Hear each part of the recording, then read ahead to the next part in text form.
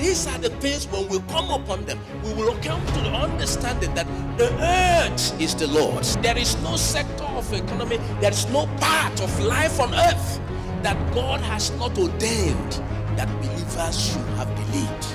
When you have the blessings of God, causes cannot do harm to you. The things that occultics do cannot have effect on you. They will wonder, what is happening to this fellow? Is he a human being? He is a human being, but not an ordinary human being. You are not an ordinary human being when you have the power of God. There is no place you are that the hand of God cannot reach you. But one thing is sure, the word of God, when spoken, nothing can stop it. We are still going on with this message titled Tackling Lifetime Necessities. We're taking part 5 and the last. You will remember we had concentrated on family-related lifetime necessities. We got into finance and economic-related lifetime necessities. We also got into looking at spiritual and ministry-related necessities, and also concentrated on health-related necessities. We are summarizing today in one particular angle all of these 4 areas. The examples we picked had to do with people who made efforts, and their efforts paid off. They called God. They exercised faith. They did heavy prayers. God heard their prayers through the Lord Jesus, through other ministers, and their lifetime necessities were tackled. Today, we are looking at the place of God's favor or divine choice in tackling lifetime necessities. There are instances, there are occasions where God sets out to work. He isn't relying on the prayers made. He's not relying on the works carried out by the recipient of his miracles or his bounties or his blessings. He's not relying on what faith a person may have stretched. He has work to do. He has something to display. He has an aim. He has a purpose to carry out. A person under such situation is only receiving God's favor, or he or she came to be a tool in the hands of God, or becomes a vessel to be used to make a display of what God would want people to see at that particular time. Praise the Lord. So we are looking at how God can act outside our abilities, outside our efforts, outside whatever we may have done. It is part and parcel of God's program. In fact, it is God's first program before any other. In our salvation, it says, before ever we came to realize anything, when we were yet sinners, he sent his son who died for us. In creation, he made Adam and Eve, put them in a place without labor. They had everything they needed right in that place. We have the story of this man that is a very common one in Christendom. He was born blind. And the passage shows us that at the time Jesus met him or sighted him or came across him, he had become a full-grown man. I checked each instances where his parents spoke, where himself spoke, where neighbors spoke, where Pharisees spoke. Each set spoke of him as a man, not as an adolescent, not as a teenager, not even as a youth, let alone a child. So you will consider that we may be talking about a person that may be way more than 35 years or more than 40 years old. And we are told that he was born with this blindness. He came into the world with it. And the Lord brought a change in that which a person came into the world with, lived with for more than 30 years, more than 35 years, more than 40 years, it do look as if what we came into the world with are unchangeable. One would say, yeah, it's been with him right from birth. Don't think about changes. God made us from the beginning. If it becomes necessary for him to change any part of a person, he can change that path, including our behaviors, including the things we acquired, the traits we acquired, the genes we acquired, the set of things that control our behaviors and our conducts. May the Lord show you favor here this morning in the name of Jesus Christ. The disciples went with Jesus. They sighted this man. And they remembered a dominant religious concept of the time, that misfortunes, problems, especially lifetime challenges, must be a result or product of sinful habits. That if a person was found to be blind, there must have been some sin, either of him or parents or anyone. If a person is wallowing in heavy poverty, it must be that there were things he did wrongly for which he was suffering.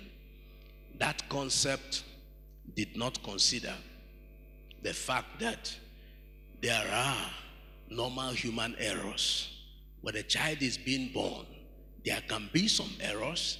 There are places a child is touched, a serious problem will occur from that beginning. It's nobody's sin, but just human error. That concept did not consider natural disaster, that sometimes you are just a victim of flood, victim of fire outbreak. You are just a victim of a particular happening that is not man-made, but they are natural. That concept did not consider the presence of the devil, that the devil does not wait for you to displease him or for you to find his trouble, if there is anything like that, before he strikes. Just like people who take pleasure in killing or stealing, it's like a hobby. They go doing it. It doesn't matter who they know or who they don't know. The devil is a wicked being. He carries out his activities every time, everywhere. A person need not sin to become part and parcel of his victims. That concept and that ideology did not consider the activities of evil strong men and strong women in some communities who delight in acquiring charms and killing people, destroying people, maiming people. They find a person who just gained admission, they want to get that person down. They hear somebody is graduating or has graduated with first class. They want to ruin the person's life. They spend their money, they travel far and near to get these things done. They want to stop people from getting married. They want to stop people from having children. They want children to go the way that parents will stay in pains. This concept did not consider these realities. Of course, you won't blame the Jews. They came from a background, a spiritual one, where virtually everyone was a child of God. Everyone served God. There were things that wasn't common in their place. Yet a time came, sorcerers started emerging. Some had come from foreign countries. Some became men and brethren of the stock of Israel. With time, native doctors started emerging. With time, they started bringing gods from other places. Priests started emerging. This concept did not take cognizance of this. And when his disciples saw this person born blind, they felt there is a confusion here that need to be cleared. And they said to him, Master, please explain to us, who sinned in this case? Is it this man born blind? Did he sin in the womb before he was born? Or is it his parents who have their sight whole and may have given birth to other children who are whole. Who sinned, please? Explain to us. And the master said, neither of the above, not this man, not his parents, but he is in this condition, that the works of God may be made manifest in his life. Israelis did not have strong teachings on the works of the devil. It was rare in the Bible. In the Old Testament. It was from the time of Jesus that activities of demon came very well into being. And you keep seeing from time to time, new revelations will come up and people will begin to see something they haven't known before. He may, if they were at the time of hearing and understanding everything, get them also see that the devil could do that. But he took to the positive side and said he is like this so that the works of God will be made manifest in him. In other words, he is like this so that there could be a person that God will use to display his powers, to demonstrate his goodness, to show his rulership of the earth, to show the set of things that he can do. And this attention drawn moved him. He said, I am the light of the world. As long as I am here, I remain the light. And we're going to do the works of God while it is day, before the night falls. He decided to walk in the life of that man. It is possible he was not hearing the conversation. We can't find that he was part and parcel of the conversation. He didn't seem to know anything going on. But the Lord chose to help him. Praise the Lord. He chose to heal him. He chose to use him as a tool for that purpose. And he decided to go to him to walk. Did you hear that he did prayers? No. Did you hear he gave any gift? Not at all. Did you hear he stretched forth faith? No.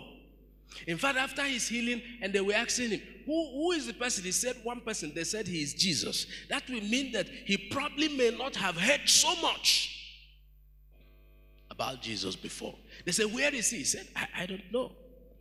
He didn't know, and he didn't seem to be looking for him until Jesus came again and met him a second time. Divine favor is something strong. God's choice is something strong. What decides it, what are the prerequisites or the set of things he considers are unknown to human. I can only pray that I enjoy his favor, that I enjoy his choices, that I enjoy his calling, that if he is looking for somebody who he will bless to show community that he can bless, let me be the one, let you be the one. If he looks for somebody whose healing will be used to show people that he still heals, including incurable diseases, I should be the one, you should be the one. If he wants to show that he can make rich outside our struggle, outside our efforts, let me be the one, may you be the one. If he's looking for a person who he can use to show that he has power over the devil, so that if a group of people have congregated and they have done something, they may have kept it hidden under a tree, they may have stocked it very well, using a stone to cover it, sealing it for life. They will come and see that the person they have done this against, who they thought was going to die, or they think he will never do well, they see him emerge in the same place. They see him come back with a vehicle. They see him come back to build. May the Lord choose you to be used in such occasion to demonstrate that he has power over the kingdom of darkness. Have I said efforts are not necessary? No, I have not said so. You will remember the impotent man who was by the pool. He was making his own effort in his own way. He was sick for 38 years. It had become a lifetime necessity. He had shown a measure of perseverance. Even where his situation was looking hopeless, against hope, he remained around there, hoping against hope that perhaps one day I might find help and somebody throws me into this pool. But in the issue of divine favor, the Lord Jesus came in. Sick people were in their hundreds. Among those hundreds, if not thousands, were also those who probably do not have anybody to also help them. But he went straight to one person and said to him, would you want to be healed? And the man started telling stories. When he finished, he said, take up your mat and go. Wow. What do you mean take up your mat? Take up your mat. As he made to pick his mat, he found he had been healed, completely healed, and he moved his mat. In fact, by the time the Pharisees were asking him, he wondered. He said, he who made me whole, the same instructed me to carry my mat. You said carrying mat is wrong on Sabbath day. For 38 years, I have been sick. We don't know when he relocated to that pool. Now somebody healed him, and you are asking him, how comes you are not observing Sabbath? He said, Oga, the person that rescued me from trouble gave me this instruction. He asked me to pick my mat and go, and I've picked it. I'm going. I'm going with it. I'm going with it. Divine favor works in a manner difficult to understand. And my prayer is, may the Lord favor you. May the Lord look unto you with concern outside your efforts, outside your labor. Your labor may have been put in there. Your struggles may have been put in there. It may not have been enough to get you what you are looking for. But may the Lord walk up to you. May he decide to get to you and do something in your life that whoever sees it will wonder, is this how God works? And it will be that you are the tool, you are the vessel, you are the individual God is using to showcase his power, to showcase his glory, to showcase his abilities, to showcase his love for mankind. May you be the person that he will use to show community that it pays to trust God, it pays to serve the Almighty God. When I was concentrating on this message yesterday, I heard something that appeared outside of this. I heard the Lord say, judgment on the gods. And it drew my attention to something very serious. As I got more into this explanation, I could see something also running from this kind of concept that people had, that they held before. We still have remnants of them in our case, in our societies right here. There is judgment today on the gods, those who have held you, the hand that held you, that said you won't do well. That hand must be lifted up, whether in peace or in pieces. The hand that have kept you stagnant, that you can't move beyond where you are, that hand must be lifted, whether in peace or in pieces. The hand that says that you cannot find joy, you cannot find happiness, that hand must be lifted, whether in peace or in pieces. That cooking pot from where they send strange fire into your business, that pot must be quenched, whether in peace or in pieces. That pot that goes cooking and they send strange fire into your health and keep you down in unhealthy situation for so long, that pot must go down, whether in peace or in pieces. For the Bible tells us something in Isaiah chapter 9 from verse 5, that every battle of the warrior is with confused noise, a garment rolled in blood. It is with burning and fuel of fire. For unto us a child is born, unto us a son is given. The government shall be upon his shoulder. His name shall be called Wonderful, Mighty God, Everlasting Father, Prince of Peace. Of the increase of his government and peace, there shall be no end upon his government, upon his throne, upon the throne of David. He will order it, and he will establish it with judgment and with justice. The zeal of the Lord, the zeal of the Lord of hosts shall perform this. The council of heaven will perform this. The decree of the watchers will perform this. The efficacy of the blood of Jesus will perform this. The power in the name of Jesus will perform this. The forces working against you cannot survive this session. We are releasing the fire of the Holy Spirit, the power of God, wherever they are walking, wherever they have decided to pitch their net. Fire in the name of Jesus. They cannot get off this session in the name of Jesus Christ.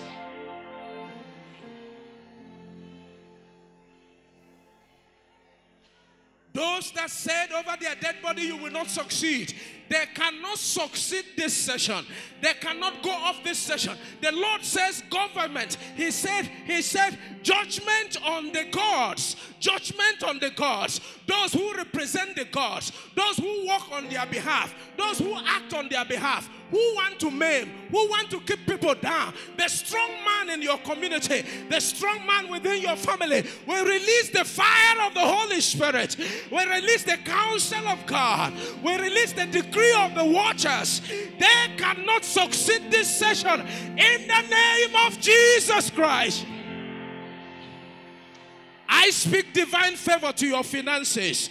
I speak divine favor to your businesses. I speak divine favor to the things you do to earn a living. I speak divine favor to your jobs. I speak divine favor to the things that concerns you. I speak divine favor to matters concerning your marriage. The Lord will showcase his love, his bounty on matters concerning your marriage. I speak divine favor on matters concerning your health. Yes, every part of you will walk. Every part will deliver. Every part will function. Every part will give what it is expected to give. I speak favor. Ramboro sakenta fabandadona. Malako soprandena vamaha. Nemakoso mandera fabara. Lift up your hands and begin to pray under this atmosphere. Whatever it is that is still hanging, whatever it is that is still around you, speak to God. I receive your favor. I receive your power. I receive the Spirit of God. I receive the set of things that are meant to clear me up and get me moving, showcasing your presence, showcasing your works, manifesting your bounty. Moro selemnane namaha. Makalemroro so brande limnana moro sakleda. Mane namlona sa. Reto from moroso klubrana baha. Mane tafamano kubroro sorobo. Menato sopra ravamana. Mara praso. It's not by power, not by might, but by my Spirit, says the Lord. Not of him that willeth, not of him that runneth, but of God that shows mercy. Mareta frako sorombro. Menate frama brako sorombo. Male flako sopronda fabaha. Male prato shobaha. This year we still walk. It's still going to be great. It's still going to be wonderful. The mercies of God, the mercies of God, the wisdom of God, the mercies, the compassion of God, the favor of God, the grace of God, they will work for you.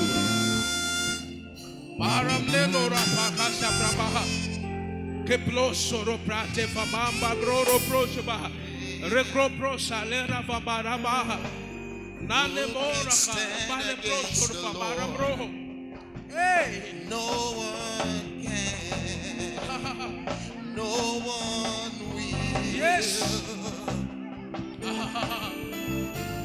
Who can stand against the king? Yes. Yes. No one can.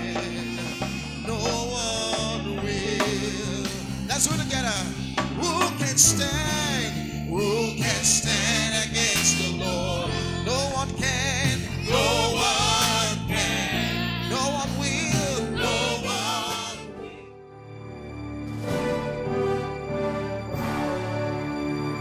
We hope this message has inspired you.